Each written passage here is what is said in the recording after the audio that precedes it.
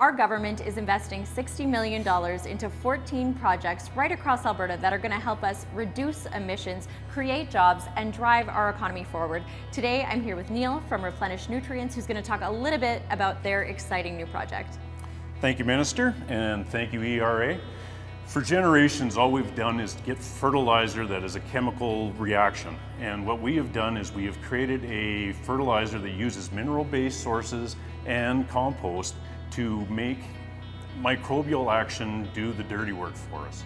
So instead of creating salts and changing the soil, we physically are feeding the microbes with a balanced diet and making more nutrient-dense food. So exciting to hear about all of this innovation happening right here in Alberta. Thanks so much for sharing that with us today. Thank you.